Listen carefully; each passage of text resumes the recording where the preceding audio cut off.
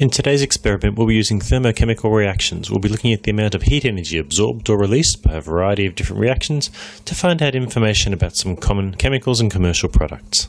Throughout today's experiments, we're going to be using a homemade calorimeter. This can be prepared by attaching a beaker to a retort stand for stability.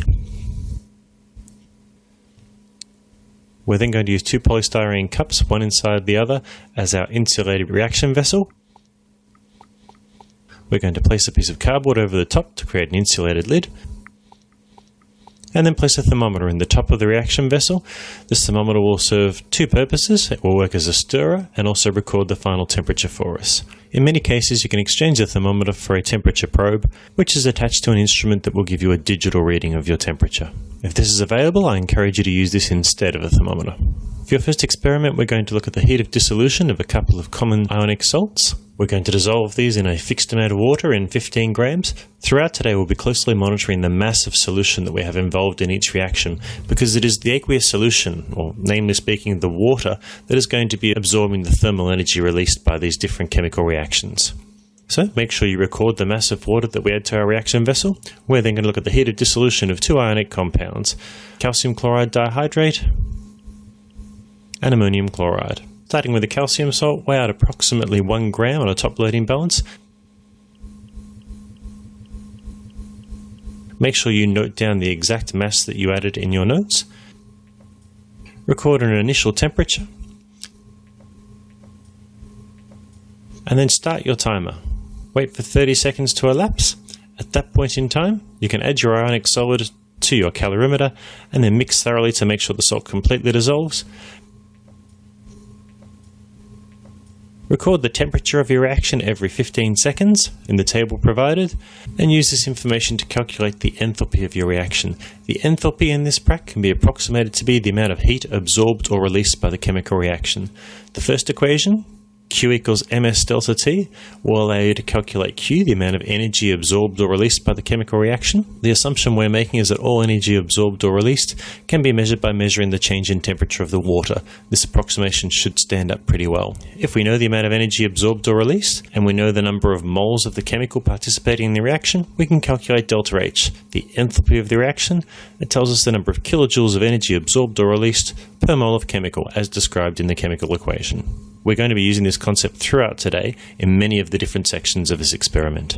Moving on to a different exercise, we're going to observe the thermal energy change, the heat change of a chemical reaction between brown vinegar and a base, and use that to determine the concentration of acetic acid in our vinegar. Collect a portion of brown vinegar, and then use a pipette to take a 25 ml aliquot of vinegar and deliver it into your calorimeter.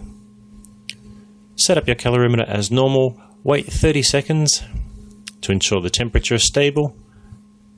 At this point, add 10 ml of 2 molar sodium hydroxide to your reaction vessel. Try to ensure that you measure as close to 10 ml as possible, because the mass of solution that you add will affect the result that you calculate. Once you add the base, pop the cover back over and make sure you thoroughly mix the two chemicals. Record the temperature at 15-second intervals over a time of 5 minutes, and plot a graph showing the temperature as a function of time. We can then use the same extrapolation technique as before to determine the energy released by this chemical reaction. With a few simple calculations, we can determine the concentration of acetic acid in our vinegar. Quickly discussing a strategy, so once again we can calculate the amount of energy transferred during the chemical reactions. This time we'll be using our thermochemical equation backwards. We already know the enthalpy of the reaction. We know how much heat energy is released per mole of reactant. Knowing that and the amount of energy released by our reaction, we can calculate how many moles of our reactant, of our acetic acid, were present in the 25 ml aliquot of vinegar. Before we discuss the third experiment for today, I need to draw your attention to the fact that we're using solid magnesium metal. Magnesium metal is a flammable solid and also reacts quite violently with acid to release hydrogen gas. Please make sure you treat it with care. We're going to use this magnesium metal along with magnesium oxide to try and determine the enthalpy of the reaction between magnesium and oxygen gas to produce solid magnesium oxide. Now, this reaction in itself is extremely difficult to measure in the lab, so instead we're going to make use of Hess's law. We're going to measure the enthalpy of some more simple chemical reactions in the lab, and then we're going to use a combination of these three reactions and their enthalpies to determine the enthalpy of the overall reaction at the top of this page. To conduct the experiment, take approximately 0.25 grams of the solid magnesium metal. We're going to weigh the mass of magnesium metal by difference, so be sure to then measure it accurately on the analytical balance. Into our calorimeter, place 15 mL of 2 molar hydrochloric acid. Make that volume as accurate as possible and note down the volume that you add. This experiment must be done in the fume cupboard because the reaction between the magnesium metal and the acid releases hydrogen gas. We don't want large amounts of hydrogen gas in the lab. We also want to make sure there are no open flames in today's experiment. Once you're set up, you can start your reaction timer, and when it reaches 30 seconds, make sure the initial temperature is constant and then add your magnesium metal to your acid.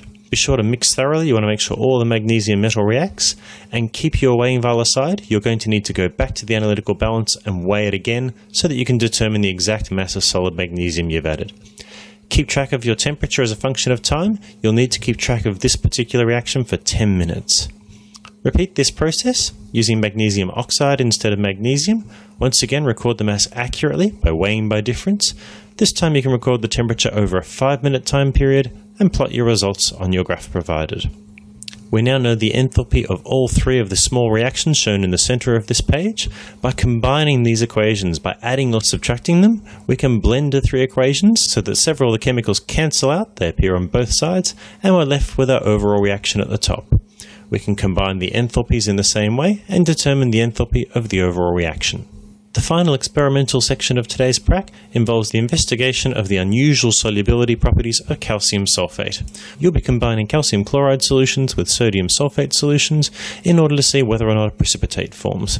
We're going to start with 2 mL of 1 molar calcium chloride, and we're going to mix that with 2 mL of 1 molar sodium sulfate. Note that the concentration of both of these chemicals when you mix them will be less than 1 molar. We mix these two chemicals thoroughly to see whether or not a precipitate forms. You can see from this demonstration that sometimes it can take quite some time to see the formation of a precipitate. We're then going to try this reaction again using 0.001 molar calcium chloride and sodium sulfate, and then 0.1 molar calcium chloride and sodium sulfate. And with this last reaction, the 0.1 molar solutions, we're also going to try it at an elevated temperature on a hot plate. Make sure the temperature is greater than 80 degrees Celsius. Record the temperature you use. These simple reactions will allow us to familiarize ourselves with the concept of Gibbs free energy. Gibbs free energy tells us whether or not a reaction should be spontaneous or not, whether it will occur under the conditions specified. These equations here will help you calculate the Gibbs free energy. The superscript 0 means standard state conditions, all concentrations 1 molar, all gases at 1 atmosphere. The second equation allows us to go from standard state conditions to non-standard state conditions. And so what I would like you to do is use these calculations to predict whether or not these reactions should occur or not, and then compare them with what you see in the lab when you actually conduct the experiments for yourselves. That covers all of the experiments for today's lab. Lots you can do to prepare for this one. For each of the 4 sections, have a go at writing the relevant chemical equations, and think about what mathematics you're going to need to support your work. In all cases, it will either be one of the equations we've discussed together in this pre-practical video, or it will require the use of some of the simple tools that you've been using for quite some time now, including number of moles, masses, molar masses, concentrations, and volumes. Hope you enjoy yourself in there. Good luck!